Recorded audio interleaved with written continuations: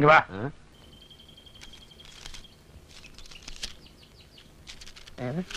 அது ஒண்ணும் இல்ல, கீழே போட்டுரு. ரோஹித் சர்மா வந்து சென்னையில மிஸ் அவுட் பண்ணிட்டாரு. ஆனா வந்து ஆப்கானிஸ்தானோட பெருசா ஒரு செஞ்சுரி டாடி 100 அடிக்க போறாருன்னு நான் நினைக்கிறேன்.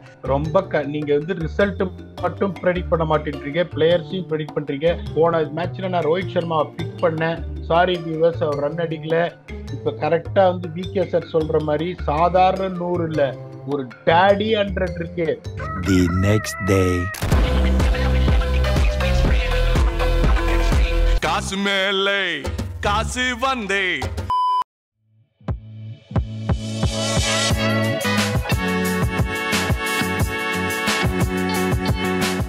ஹலோ ஆல், வணக்கம். இந்தியா ஆப்கானிஸ்தான் முடிஞ்சிருக்கு. ஒரு சிறப்பான ஒரு தரமான சம்பவம் நடந்திருக்கு. பீடாக் நிறைய ப்ரெடிக்ட் பண்ணாரு, நம்மளும் சொன்ன மாதிரியே நடந்திருக்கு. பீடாக், வெல்கம் டு த ஷோ. இந்த காட்ஸில்லா அந்த ஜாப்பனீஸ் படத்துல எல்லாம் கடற்குள்ள அப்படியே படுத்திருக்கும், திடீர்னு எந்திரிச்சு வந்து ஒரு அடிக்கும், எல்லா பில்டிங்கும் அடிச்சு காலி பண்ணிடுறோம். அந்த மாதிரி ரோஹித் சர்மா இன்னிங்ஸ். பீடாக், உங்களுடைய தாட்ஸ், இனிஷியல் தாட்ஸ். இல்ல, நீங்க ஆக்சுவலா பாத்தீங்கன்னா you have to give credit to Afghanistan. இவ்வளவுதான் வந்து நீங்க அவங்க கிட்ட இருந்து எதிர்பார்க்க முடியும். நீ இவ்வளவு தூரம் வந்ததே பெரிய விஷயம். அவங்க வந்து ரொம்ப நல்லா ஆடினாங்கன்னு நான் சொல்றேன். இப்ப நிறைய பேர் என்ன சொல்லுவாங்க, கம்பீட் பண்ணல அது இதும்பாங்க. இந்தியா வந்து நம்ம டேபிள் டாப் பண்ண போகுதுன்றது இந்தியா ஃபர்ஸ்ட் ப்ரிவியூ பண்ண டீம் இந்தியா தான். அவங்க தான் டேபிள டாப் பண்ணுவாங்க. அவங்க கிட்ட இதுக்கு மேல நீங்க எதிர்பார்க்க முடியாது. ஏன்னா நம்ம என்ன சொன்னா, அவங்க பேட்டிங் வந்து பயங்கரமான ஓட்டை ஆப்கானிஸ்தான். ஏன்னா அவங்களுக்கு வந்து இந்த டாப் 4 ஆடினா தான் உண்டு. டாப் 4 ஆடலன்னா அவங்க லேட்டர் ஆர்டர் வந்து ரொம்ப கஷ்டப்படுவாங்க அப்படின்னு. ஸோ இன்னைக்கு என்ன பண்ணாங்க, தைரியமா வந்து ஒரு எக்ஸ்ட்ராடனரி, இது நான் எதிர்பார்க்கல. ஐ ஆம் the one who set Omar ஜாய்க்கு பதிலா நூர் அகமது எடுத்துட்டு வரணும். அதாவது எல்லாரும் வந்து எப்படி யோசிக்கிறாங்கன்னா, இன்னைக்கு ஒமர் ஜாயை வந்து தைரியமா 63 for 3 இருக்கும்போது அவரை இறக்கி விட்டு ஒரு 60 ரன் பிரிஸ்கா அடிச்சாரு. That late the platform for them to score த 270 ஆடு. பட் நீங்க வந்துட்டு மேட்ச் வந்து ஒரு மேட்ச் நடக்கிறதுக்கு முன்னாடியே நான் ஒரு 250 260 அடிச்சு, அவன் எவ்வளவு ஓவர்ல திருப்பி அடிச்சாலும் பரவாயில்ல, நான் தோக்க போறேன், தோத்தா பரவாயில்லன்ற ஆட்டிடியூட்ல வந்தா தட் இஸ் ஃபைன். இப்ப நான் வந்து ஓகே, அவன் ஒரு கடோத்கஜன், அவனை நான் ஏதாவது பண்ணி பார்க்கணும் அப்படின்னு சொன்னா என்ன பண்ணணும், இந்த பேட்டிங் ஆர்டரை நீங்க ஸ்ட்ரென்தன் பண்ணவே முடியாது. அப்படிங்கும்போது 100 அமர் சுடா பிளே. இப்ப people might upset, அமர்ஜாய் did a great job. Rashid Khan வந்து 2 விக்கெட் எடுத்தாரு. தேர் force to bring Rashid Khan late. ஏன்னா ஒரே ஒரு ஸ்ட்ரைக் போலர் அப்படிங்கும்போது ரஷீத் கான் தான். இப்ப நீங்க இதே ஒரு 100 அகமது மாதிரி இன்னொரு ஸ்பின்னர் இருந்திருந்தா ஒரு ரிஸ்க் எடுத்து, every one knows that perfect match up of Rohit Sharma is only left arm fast bowler and leg spinner. இப்போ left arm fast bowler work out ஆகலைன்னா அடுத்த ஆயுதம் அவர்கிட்ட எப்படி நீங்க எடுக்கணும்னா லெக் ஸ்பின்னர் கொண்டு வரணும். இவங்க ரஷீத் கானி ஏழியரா பவர் பிளேல கொண்டு டப்பு டிப்புன்னு அடி வாங்கிட்டாருன்னா 25 ஓவர்ல மேட்ச் முடிச்சிருக்கோம். ஸோ அவங்க வேற வழி கிடையாது. அதனால வேற வழி இல்லாம அவர் லேட்டா எடுத்து வந்தாங்க. அந்த விழுந்த 2 விக்கெட்டையும் அவர் தான் எடுத்தாருங்கும் போது, moving forward, if they are not thinking about Noor Ahmed, the results unfortunately might continue. But என்னை பொறுத்த வரைக்கும் Afghanistan played really well, but India showed their class. Unfortunately, too hard to handle for Afghanistan. Okay வீரா, ஆனா நல்ல ஒரு batting surface தான். I'm sure you will also agree with that. ஒரு one stage வந்து ஒரு 300 போவாங்களோ அப்படின்னு கூட இருந்தது. But then Bumrah extraordinarily pull back பண்ணாரு towards the end. Siraj slightly was of colour today. ஒரு 300 போயிருவாங்களோன்னு தோணுனப்போ நல்லா புல் பேக் பண்ணிட்டாரு. நீங்க என்ன நினைக்கிறீங்க பீடா, இந்த சர்ஃபேஸ்ல அந்த ஸ்கோர்? What's your thought? இல்ல, ஆக்சுவலி பாத்தீங்கன்னா டெல்லி எப்பவுமே ஒரு டிஃபிகல்ட் பிச்சா இருக்கும். ஸோ நம்ம ஸ்டாட்ஸ் கொடுத்த போது நம்ம என்ன சொன்னோம், டெல்லி சம்மன் ரொம்ப கஷ்டமா இருக்கும், கொஞ்சம் கீழே வரும். இது பார்த்தா வந்து கிட்டத்தட்ட ஒரு பெங்களூர், வான்கடை, மும்பை அளவுக்கு ஒரு பேட்டுக்கு அப்படியே ரொம்ப கான்கிரீட் மாதிரி வருது ஆக்சுவலி. அப்படிங்கும்போது நீங்க வந்து இப்ப நம்ம சொன்ன வந்து 290 ஆவரேஜ் இது பண்றோம்னா, you have to set the base for 320 and see whether you can get another 10-15 runs possible to see if you can really put up a fight against big teams like India, Australia, England, Pakistan, South Africa, so and so, New Zealand. அப்படிங்கும்போது நம்மளுக்கு தெரியும், நம்ம முதல்லயே சொன்னது என்ன, ஆப்கானிஸ்தானோட weakness என்னன்னா finishers. அப்படிங்கும்போது and you got a guy like Jasprit Bumrah who's fit and firing போது this is much expected.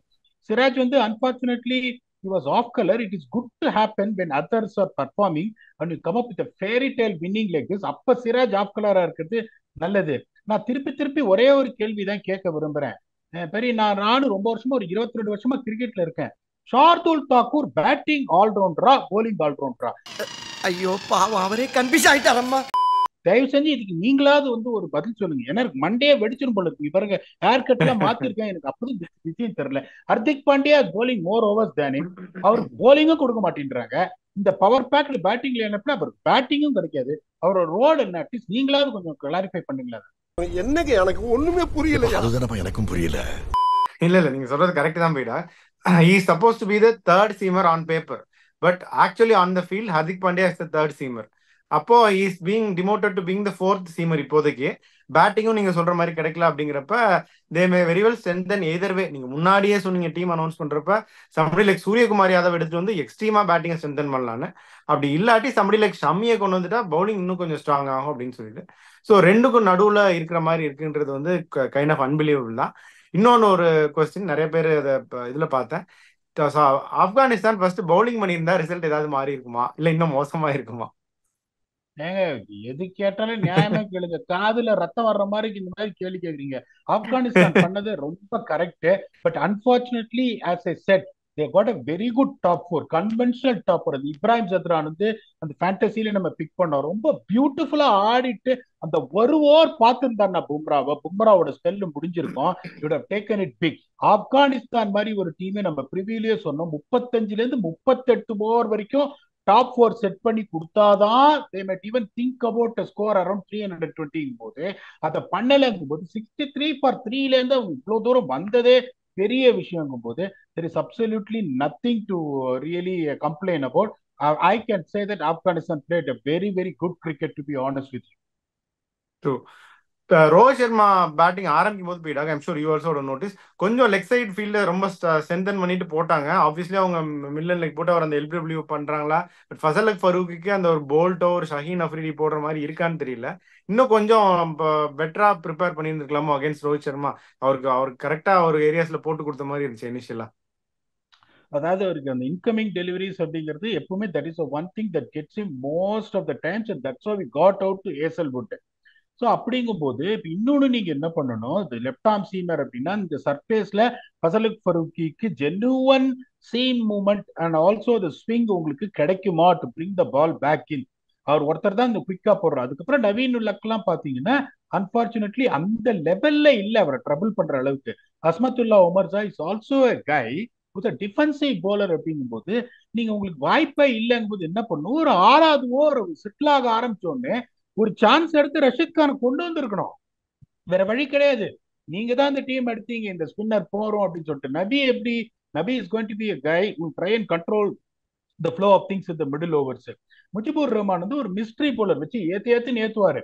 கொஞ்சம் பிச்சில் வந்து கொஞ்சம் ஹெல்ப்ஃபுல்லா இருந்ததுன்னா is someone who can come into the party.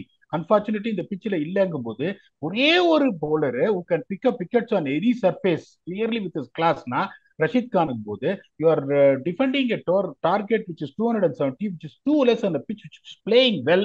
Also the kind of batting lineup India possess, everyone is slowly coming into the form. அந்த risk எடுக்கணும். 5வது ஓவர் நீங்க கொடுக்கணும்.